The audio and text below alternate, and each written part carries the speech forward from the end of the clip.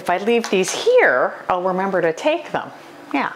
Has anyone seen my sunglasses? You guys, seriously, I'm gonna be late. Do you know where my sunglasses are? Oh my gosh, I'm losing my mind. Where are they? Okay, who put my sunglasses in here? Clutter is bad for all of us, and people with ADHD and focus problems can also have some really unique clutter challenges. Now, I'm a nurse, entrepreneur, and life and focus coach, and I used to come home exhausted from the emergency room just to manage my clutter, and it was awful. Now, in our house, it's full of people with ADHD. My husband, 2.5 of my kids, don't ask. And since we got our clutter under control and made some great changes, it has been absolutely beautiful. Now, before you can make a change, it's helpful to have some information. So why is clutter a problem for you? Do you spend a lot of time wasted looking for things? Has anyone seen my keys, jacket, book, my other shoe? Or maybe you have procrastinated. Procrastinating is when you know you should be working, but you end up tidying and cleaning in order to procrastinate doing the actual job you need to do.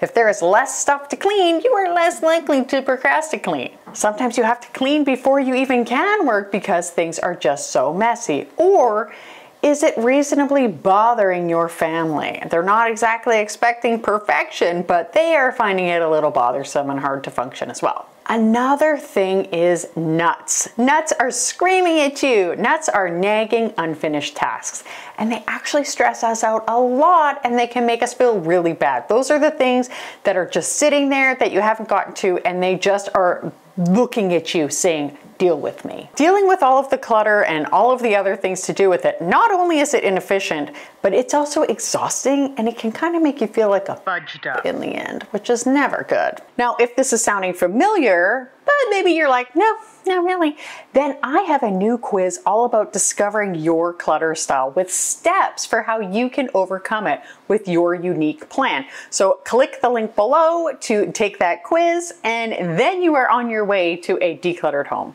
So after all of that, you're probably like, well, what can I even do about it? Well, here is how to manage clutter for the ADHD or the average person. Number one, use baskets to capture things that need to go home. This basket I love. I use it for things that need to leave the house, like these earplugs that don't fit and hurt my ears. And I'm going to be selling these, so I've got them in there because they're listed on Facebook Marketplace. I love my basket. It keeps those things nice and tidy and out of the way. Now, baskets can be tricky because they can be clutter catchers. So just be very mindful that you are putting something in there so they can go to the place where they belong. Leave only the very important things out for visual reminders. Otherwise, they can get swamped by other things, and you won't even be reminded by them anyway, like medication, for example. Have more garbage cans than you think you need. You will be surprised at how much tidier your house is if you are not having little piles of trash everywhere to pick up and put places. It's also very helpful to have a paper shredder in your house. Spend 15 minutes tidying up at the end of the day. When we do this, it's very helpful. I can't say we always do it, but when we do, it's absolutely incredible. Our house stays way tidier because everyone reluctantly is putting things away.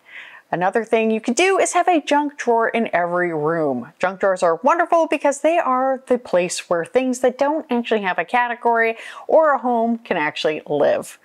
And keep things where you use them so that they land in or at least near their home. The other thing I love is the touch it once system. Now, it's so tempting, for me in particular, just to move things near where they go. Like I will put things near the garage instead of just taking them out there. And then if I put them out there, I put them out there, and then I don't put them where they go. But if we only handle it once, we don't have to think about it again, which is so much easier on the brain and the house. Now, decluttering your house and getting rid of the extra stuff that you have to manage, but maybe don't use, is one of the best ways to keep clutter down. Now, this video here will show you how to declutter those things that you don't need and that aren't serving you. Thank you so much for watching, and I will see you next time. Bye!